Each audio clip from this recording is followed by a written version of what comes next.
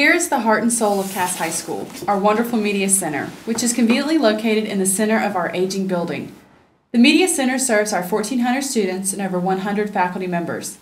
Currently, the Media Center is home to 15 desktop computers, 48 laptops, which we warmly refer to as COWs, meaning computers on wheels, one student copy machine, an abundance of topical magazines, and an array of books both for leisure and research. Also contained within the Media Center is a teacher workspace that is equipped with 10 desktop computers, a printer, and 2 copy machines. This space is essential to the teachers at Cass High because we have 24 learning cottages that are not provided with internet. At Cass High School, we have been blessed with 2 wonderful Media Center specialists. Michelle Herring is very talented with technology. Here, she is working hard to improve the Cass High School website. Ms. Gentry Hildress came to us from Virginia with a background in English language arts. She focuses on the literary aspects of the Cass Media Center. Because our Media Center is in the middle of our school building, students often use it as a cut-through during class change. When students try and cut through the Media Center during class change, Ms. Hildress quickly puts an end to their shenanigans.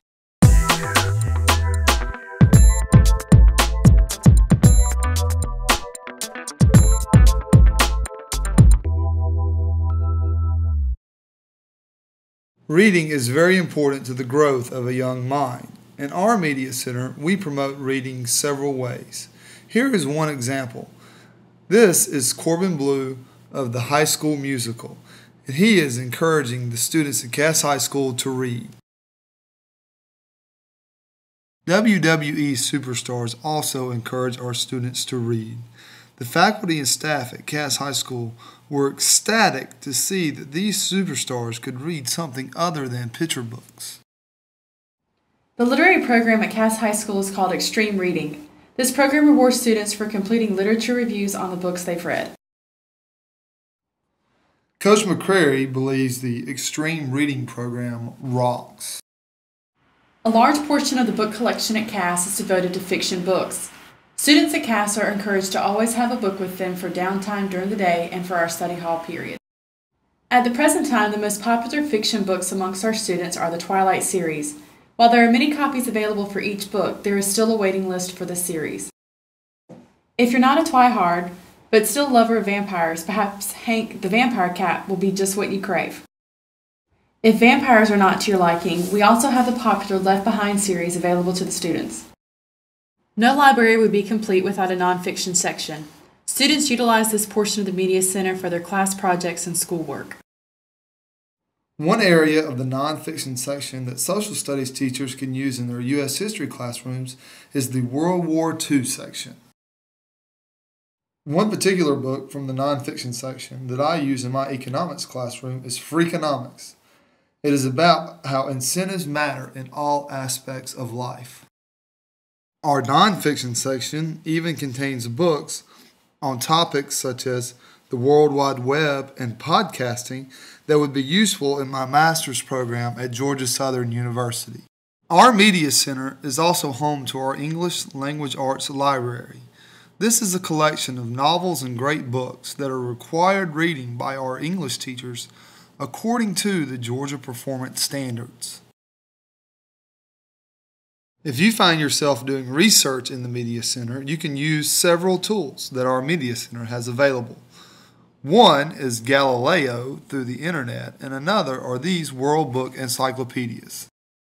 Our Media Center offers some books just for teachers. These books can be found in the professional collection. One such example of a book in the professional collection is Harry Wong's First Days of School.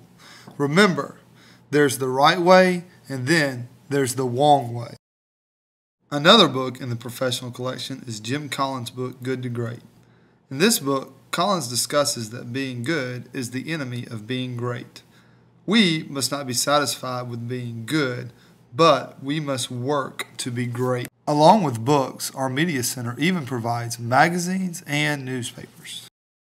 Here is our wonderful, fantastic senior guidance counselor, Mr. Silver, making his daily stop by the Media Center to peruse the newspaper. Here is Mr. Silver being awarded the Guidance Counselor of the Year Award.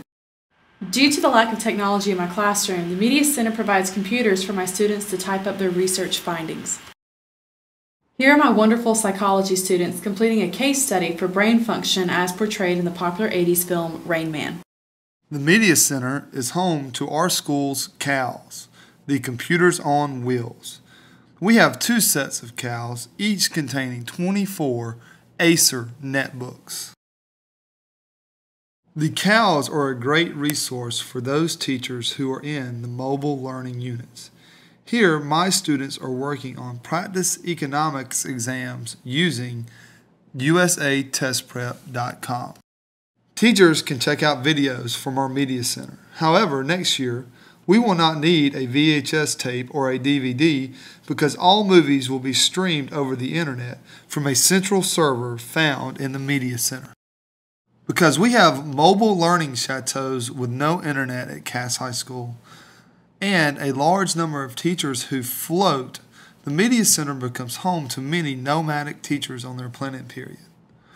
While in the Media Center, you can use the coffee maker to make yourself a cup of coffee, tea, or hot chocolate.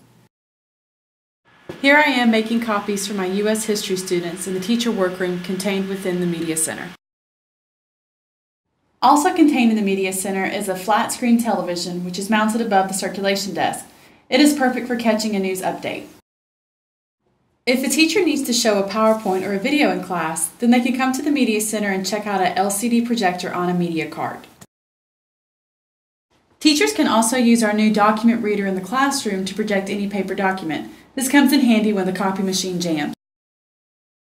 A new addition to the Media Center is the e-beam. Teachers can use this device to turn any regular whiteboard into an interactive Promethean or smartboard. For many of our technology-disabled teachers, an old-school overhead projector gets the job done. And if iTunes is not your thing, you can use this tape player. If you wish to check out any of this technology, all you have to do is let the Media Center specialist scan the barcode on each item.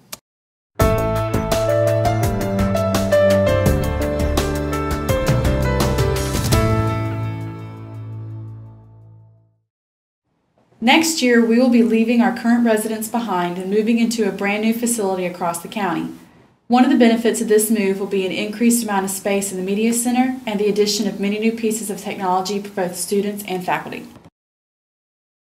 Our new Media Center will quadruple in size. It will be able to hold many more books, tables, and computers. The Media Center will also have windows offering natural light, which will make it much more comfortable for teachers and students as they read.